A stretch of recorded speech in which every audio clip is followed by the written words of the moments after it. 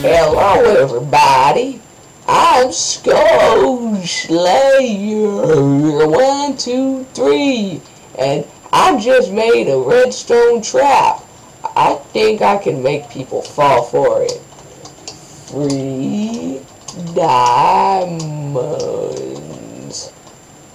Okay. Ooh, free diamonds. Oh! Alright, hey guys, Skull Slayer 1, 2, 3 here, and I'm alongside with Shapeshift. Where'd you go? I don't know where Shapeshift went. Oh! Jesus, it scared me. So, as you saw, this trap, you push the button and they fall. But, so, here's a little look at the redstone. Really simple, actually, for what it does. Looks the daisy here. Yeah, just get a little look around. I mean, yeah, it's not really seamless, but it's flush with the ground, so that's nice. So, let's start with the tutorial, right? Now, you need a block, any type of block, sticky piston, redstone repeater, redstone torch, and a button. So, start off with a 4x5 area, I believe. Yeah, it should be 5 across, 4 going this way, like so. And you want to get like a little ledge like this, so this could be great for the side of a mountain, maybe. And move. And then you're going to place your button right there in the middle. So, you want these two blocks right here to be the ones that fall. So, not the one right there by the button, but the one just like over there. So, you want to place your pistons. So, you're going to place two pistons. You're going to place two pistons here. Alright, you're going to place like 4 pistons like that. And then you're going to dig these two blocks up and you're going to place 2 pistons like that. And then place your blocks like that. Next, you're going to go under the button, which should be right here, and dig 2 blocks under it, like so.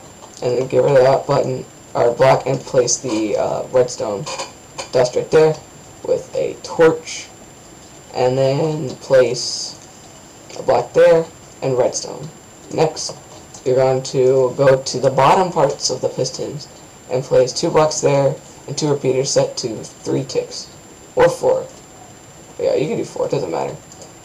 And then place 2 more blocks behind those with 2 pieces of redstone dust there, and then just connect all this up so it looks like that. So as you can see, your blocks have extended, so whenever you push the button, it makes it fall. But now we need to make this flush with the ground. Alright, so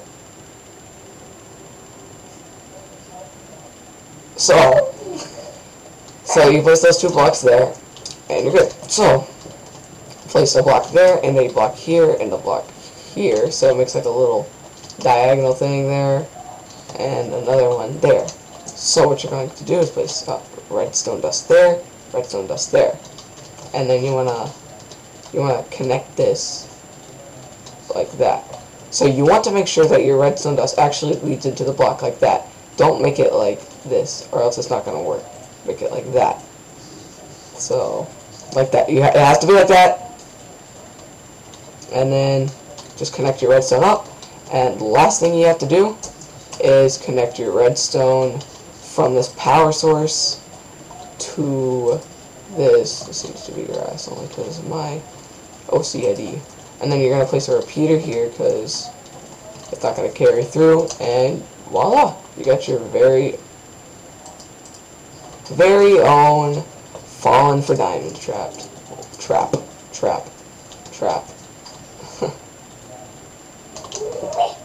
And you can put lava or just a hole where you can kill your victims later.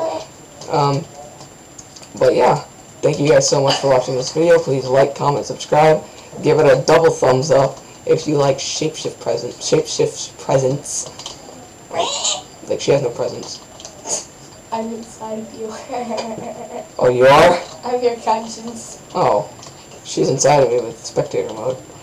But, yeah, like I said before, comment, like, subscribe, and, that's it. Goodbye. Oh, I hope this. Oh, goodbye.